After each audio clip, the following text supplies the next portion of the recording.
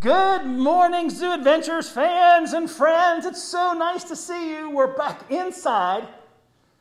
Real quick, any of you guys that are in the storms that have been happening, I don't care where you're living, we have had in Asheboro, North Carolina, 0 snow and very little ice. I know there's some friends that have got some really bad ice storms recently up north in North Carolina. We're thinking about you. And the same with you guys that are getting all that snow. Hang tough. I'm sure spring is coming, although I have really missed not having any snow. But that being said, it's awesome to see you today. I hope you had a great weekend. I hope you had a wonderful Valentine's, because today we're live. That's so exciting.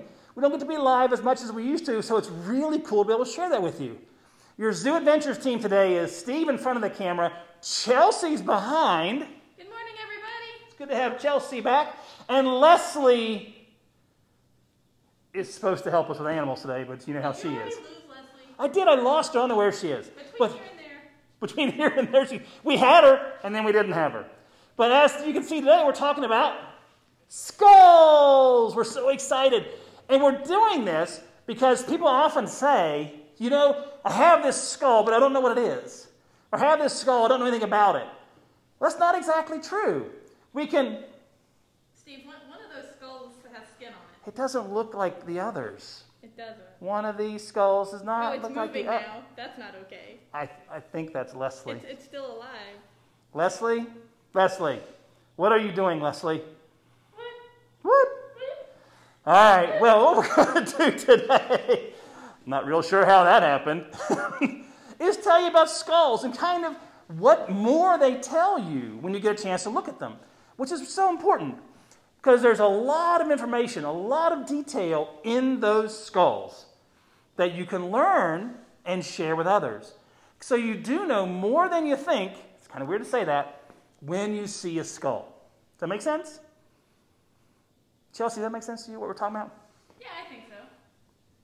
So, the first thing we need to do, though, is we need to review our eaters. We need to review our eaters. We have meat eaters, we have plant eaters, and we have the eaters that eat everything. These are more general, because you can go deeper and deeper and deeper in all those different types of animals. So, meat eaters. Okay, digital friends, meat eaters are called... Wait for it. Carnivores. Carna, meat, vores, to eat. Carnivores. Omnivores are eating what? Dun, da, da, da, fancy science words. Omnivores eat what? Chelsea, what do omnivores eat? Everything. Everything, plants and animals, meat and plants. And the last one is the herbivores. The herbivores eat only specific types of herbs like basil and rosemary. Absolutely. That's not true. Chelsea, now we've stumbled down a rabbit hole because rabbits are omnivores or herbivores. What's their favorite herb? No idea. Ours really, they don't like parsley. They don't get parsley. They don't like parsley. They do like grape leaves and things like that. So, I'm not really sure. My rabbit doesn't like basil. Your rabbit doesn't like basil? Leslie, what does your rabbit like? Leslie's here, so she has a rabbit too. He likes parsley and cilantro. He does like parsley. Like he's different, so he's different He from ours. loves parsley. Interesting. Very cool. So thank you. Our digital guests are correcting us. It's plants. Oh, Plants. thank you very much, digital friends. Not just herbs. Not just herbs. I need to make sure I correct myself when I make those kind of little sly moves, which aren't that funny most of the time. All right, guys, come on over to the table. And I'm going to put the Muppet. Oh, did you see the Muppet? It's alive. It's alive. With the eyes of Google. The new Muppet. Same old Muppet, but we wanted to jazz him up a little bit for you guys. So, put the Muppet down. carnivore. What gives it away?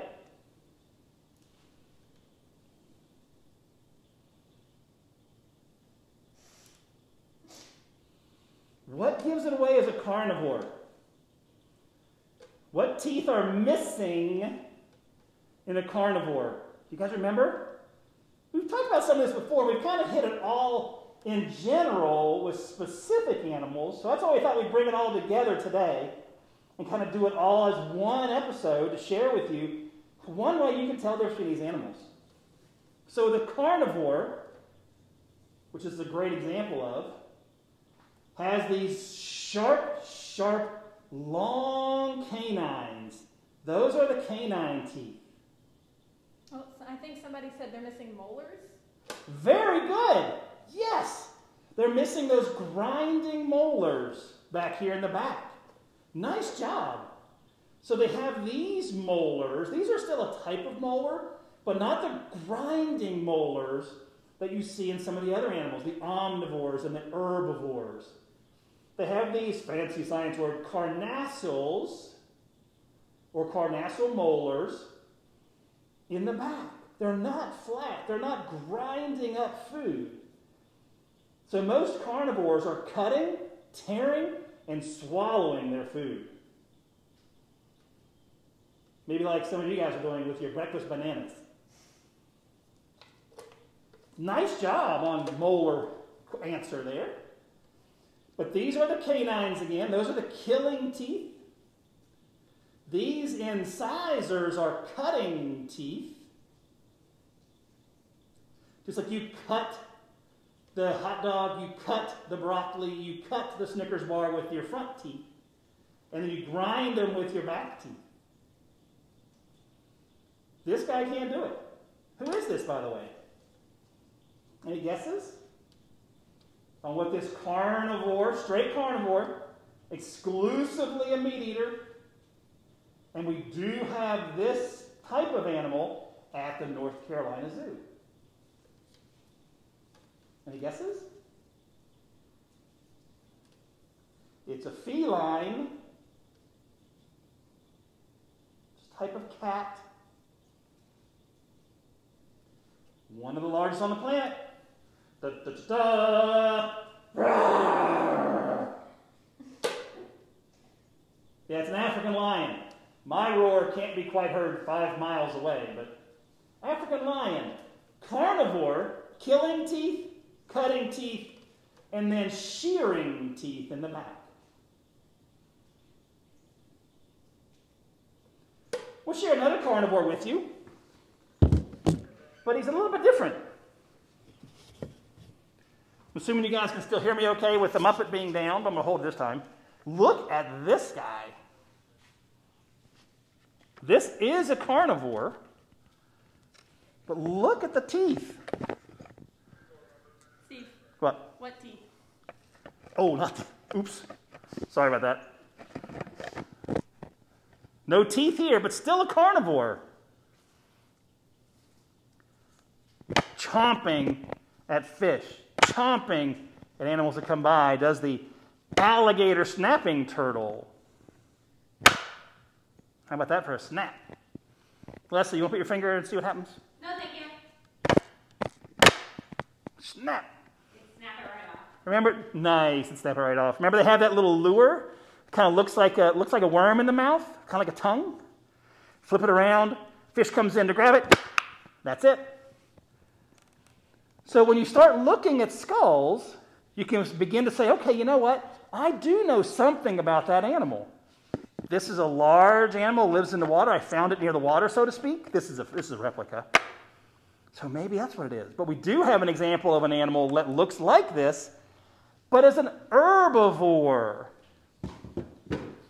Leslie, can you help us real quick? Of course. Of course.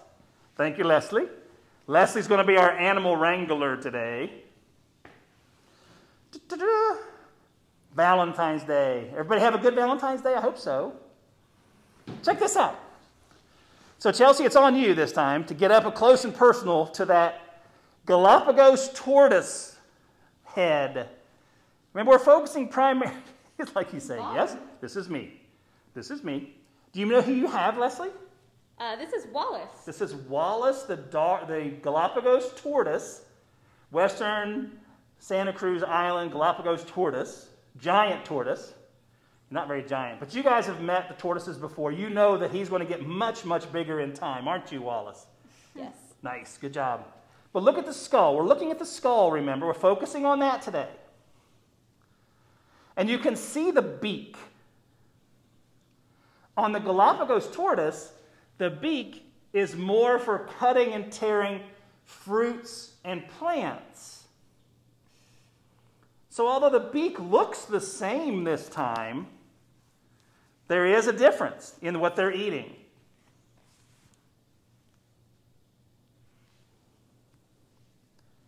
So the same types of structures are used for different purposes. Galapagos tortoise uses his beak, same as the box turtle, by the way. But box turtles are actually eating both plants and animals. The Galapagos tortoise you see here is eating only plants. Able to munch and cut and tear, but no teeth again. No grinding teeth. As you saw on the skull of the snapping turtle, no turtles have teeth. So you need to know a little bit more about them to figure out what they're eating. You can't just rely on the skull sometimes. But on this guy, Wallace, Galapagos tortoise, Western Santa Cruz Island giant tortoise. Galapagos tortoise is so much easier to say. Cutting and grinding it, cutting that fruit and vegetables, those plants, and then again just swallowing them whole. Wallace, the Galapagos tortoise. He's going to continue to grow, though. Boy, he's not even close to being full grown. Thank you very much, Miss Leslie. Another herbivore. So we had carnivore.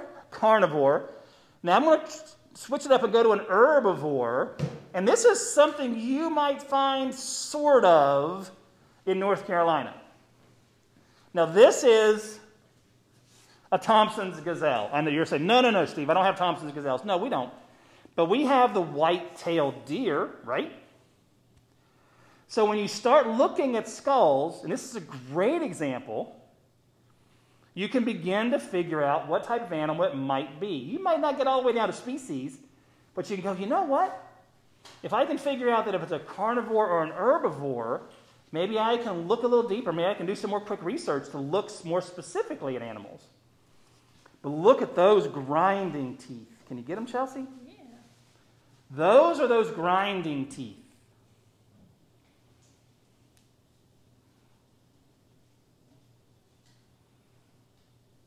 And if you look at the skull as well, and where the eyes are, sorry, Chelsea, I'm going to move this around a little bit. My bad.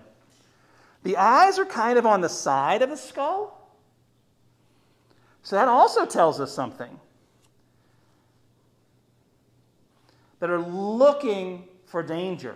Because they don't need to look in front of them. They don't need to judge distance because guess what? The grass isn't going very far. I know where the grass is. It's right here. But my eyes on the side, I can still look for danger. For the Thompson's gazelle, I can still look for cheetahs. I can look for lions that might be hunting me. And when I stand up, I can see even better around me. Actually, if I'm a Thompson's gazelle, I should probably be down here somewhere. And then plenty of eyes looking around give me an opportunity to look for danger.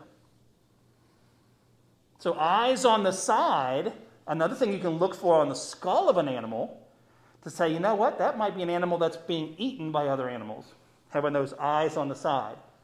On the carnivores, on the predators, the eyes are often in front.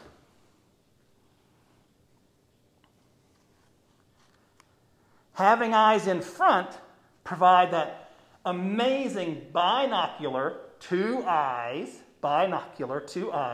You guys know binoculars that you look through, two eyes. Two-eyed vision. And one of the most important things this does for you is provide depth perception. The ability to judge distances. how far away something is. How close do I need to be before I jump after that animal and try to take it down as prey? So the eyes on the skull also tell you something about the lifestyle of the animal. Not just the teeth, but the eyes as well. Where are those eyes located? What about a bird? What about a bird? Birds are a little bit more of a challenge. Even though Chelsea is our resident bird nerd. Chelsea and Nikki, I guess we could give Nikki her props on that one. We look a little bit deeper. That's a whole episode, isn't it? We need to do birds and bird totalness. Because there's so many things to talk about with birds. We can look at beaks, we can look at color, we can look at size, we can look at teeth, we can look at teeth, we can look at claws, all that kind of stuff in birds. But this is a barred owl skull. Eyes in front tell us carnivore or omnivore, and that really sharp, tearing beak, again, there's a carnivore's tool as well. So there's so much to learn by looking at skulls. And when you see them, when you find them, if you're lucky enough to find them on one of your hikes, one of your walks around in your backyard, you really do know a lot about the animal if you start looking at the teeth. Where are the eyes? And things like that. Barred owl with that sharp, tearing beak. No teeth. So another animal is going to tear that chunk off. Remember, carnivores do that. Carnivores tear and swallow. No chewing here. No chewing here. Let's meet another carnivore. Leslie, can you show us another critter here? Let's do that one. Here it is. That's a beautiful box. Thank you. It's a beautiful box. I can bring something out of it. It's kind of nice to be able to kind of share with you kind of behind the scenes, guys. We have these totes that we travel with.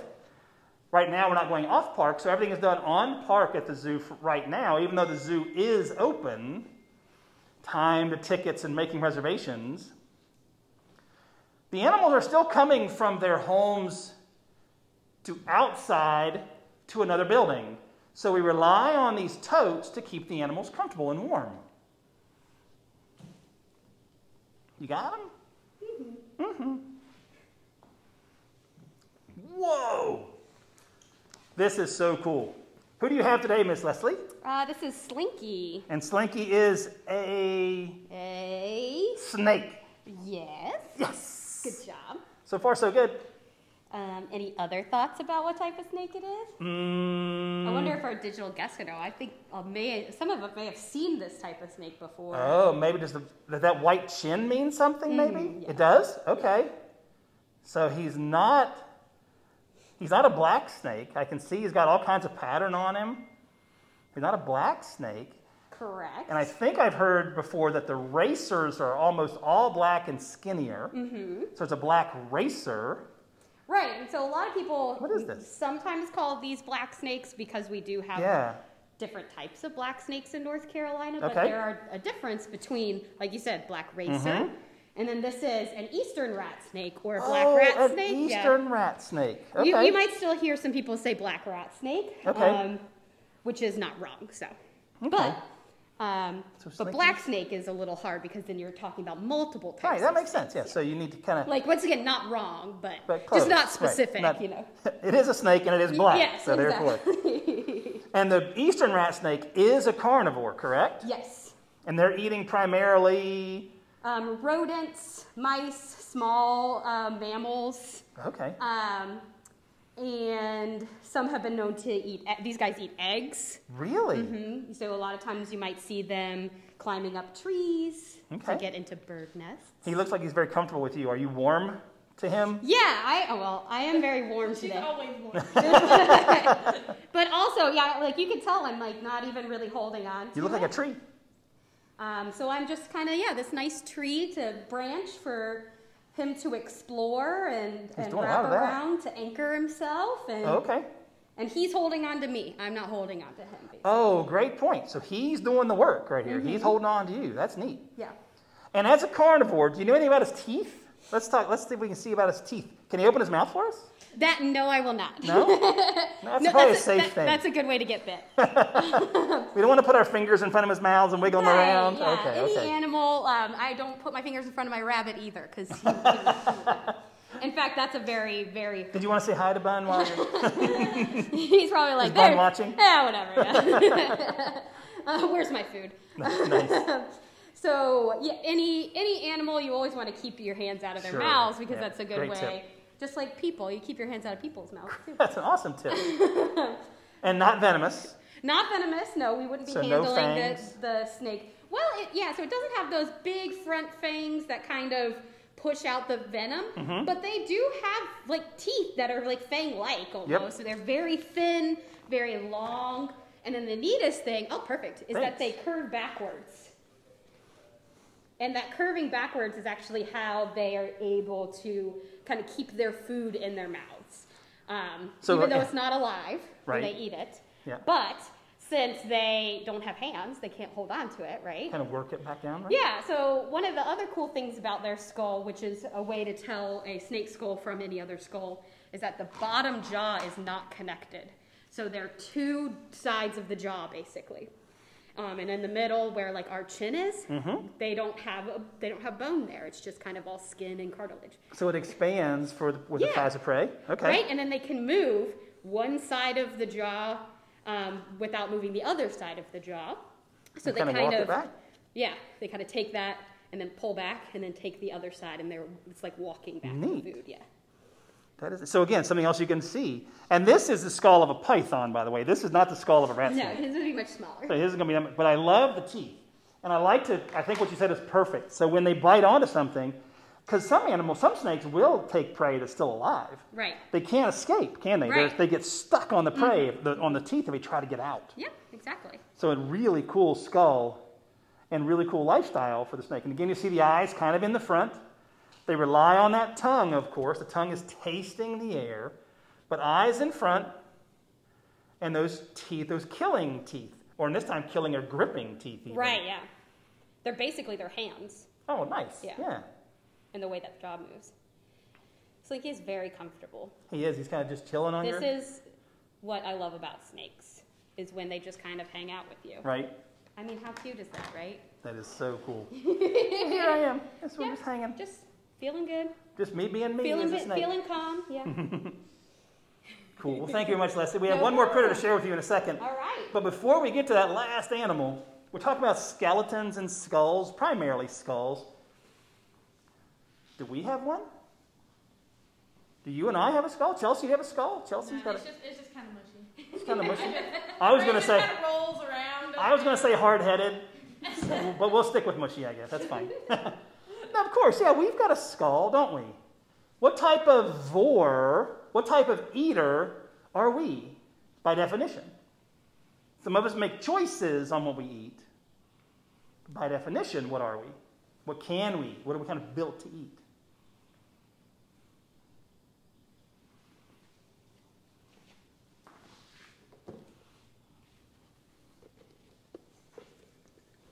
Look at this. This is a replica. This is not one of our ex-educators that we decided to get rid of. I can't hold his mouth together. There we go. So this is the skull of a human replica. And you've smiled before. You've seen people smile. That they've got their cutting teeth in the front. But we don't have any incisors. We don't have any canines, Steve. Well, yeah, you do. They're just not as well formed as you see in wolves or bears or the lion we saw earlier.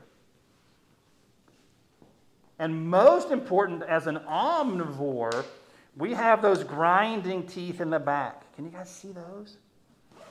Those are the teeth that we need to make sure we're brushing very, very well. We don't want to get cavities in those teeth. They're hard to get to sometimes. But most omnivores are going to have all of those teeth. Now, some might have distinct canines for using for different purposes, maybe to to scare animals away. They've got sharp canines.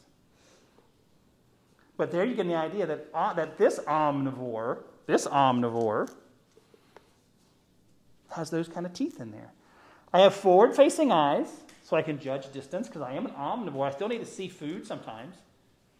If I am a chimpanzee who has eyes in front, or a baboon that has eyes in front, I still need to judge where that animal is, because I might hunt it. 15% of a chimpanzee's diet is meat. Gorillas, not so much, and they've got those really big canines. But eyes in front help me judge that distance, give us that binocular vision. And then all the different type of teeth, omnivore. And again, we're doing this so you guys can realize, you know what, if I find a skull, if I see a skull, I can begin to get an idea of what's out there. And skeletons are cool. They tell us a lot about stuff. But not all animals have an inside skeleton. We wanted to share one animal with you that doesn't have an inside skeleton, like you and I do, an internal skeleton. But this animal has an outside skeleton. An exoskeleton. And here it comes. Miss Leslie's doing an amazing job with the animals today. Chelsea doing the camera work. Awesome to have extra hands today with different animals, so thank you two for helping out today. Do you guys know what this is?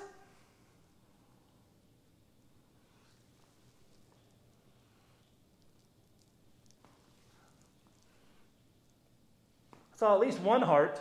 Not everybody loves this animal? There's a thumbs up. Come on, a little love for this guy. There we go, we got some more lights. This is a millipede, a giant African millipede. We do have millipedes in North Carolina. They're not quite this big, but they can be 2 inches, 3 inches long, believe it or not. But this animal has an exoskeleton. You see Miss Leslie with the gloves on. That's more to protect the millipede from Leslie. Maybe Leslie has salt on her hands. Maybe she has lotion. Maybe she has some sort of... I have a hand sanitizer. Hand sanitizer? Yeah. And millipedes will clean themselves using their mouth. So we're trying to protect the millipede from Leslie, not the other way around. So that's why you see the gloves. But the exoskeleton, the external, the outside skeleton, is what's keeping all the inside stuff where it's supposed to be. So they still have something providing that structure, something providing that protection. It's just on the outside of the animal, not the inside of the animal. And sometimes animals shed their exoskeleton. This is the exoskeleton. This is the molt of a giant Caribbean cockroach or giant cave cockroach. They shed their entire skeleton on the outside. Not like a snake, not like a lizard who's shedding their skin, just one layer. These guys get rid of their entire exoskeleton. Spiders do the same thing. Scorpions. A lot of your invertebrates, animals without a backbone, shed that entire exoskeleton. That's the only way they can grow. Their body continues to grow, and to shed the exoskeleton is the only way to get bigger. So again, this is a giant cave cockroach, and then Miss Leslie has a millipede, African giant millipede. That is so cool. I love the way the legs move. It almost looks like a wave going down the body. It also feels kind of cool. It does feel kind of cool, yeah. It's very light. Look at him walking on the tips of your fingers. I know. You going to come back that way? On our EDventures and Edzucation page, there's a new craft that's up. And I have got to give, I told Nikki when she did this, I said, "You are kidding me, Nikki. Where did you find that? That is so cool. Where did you find it?" You know what she said to me? "I didn't find it. I made it." She drew this. How cool is that? And, And you can see this on that Adventures and Education page. She colored one. She might get back. And there's another one. Just a different, I don't know which one is the front, to be honest with you, so we'll show you both. It bled through. And then look at this one. This is so cool to me. Wolf and cat. I think you were right the first time. I think the other side is The other side is the original? Yeah. Thank you. There you go. Thank you. And then for these, you can just color them however you want. These are called sugar skulls. I think that's what she called it. They're very Day of the Deadish, very Halloweenish. But there's so much information in these skulls. There's so much info in the skulls that we wanted to be able to share it with you. I'm going to come behind the table and go through real quick one more time with these. Remember, we're talking about skulls, carnivores, omnivores, herbivores, things like that. Carnivores with those sharp cutting teeth, eyes in front. This was a lion, sea turtle, just another type of carnivore. Snapping turtle, another type of carnivore. Our Thompson's gazelle, the herbivore with those flat teeth. Eyes on the side to look for danger. And then some kind of miscellaneous down here with a python. How about those teeth on the python? As Miss Leslie told us, teeth curved backwards so the prey can't escape or to help them swallow their food. The exoskeleton of a, I think I tricked him, Chelsea, on that one. The exoskeleton, let's get that so the glare isn't so bad, of an invertebrate. The bird skull. Again, another carnivore, eyes in front. Do you think about that, where the location of the bird's eyes make a difference? They sure do. And then finally, an omnivore. And a great example of an omnivore is you and me. I get it that some of us choose not to eat meat, and that's okay. But we're built to do that. I hope you had a great time in today's live zoo adventure, bringing you animals kind of inside out to share the outside of the animals. Wednesday's episode is all about locomotion, how animals move, and we'll be looking again at kind of leg structure and body structure and how different animals move throughout their environment. And next Monday, you just need to be here.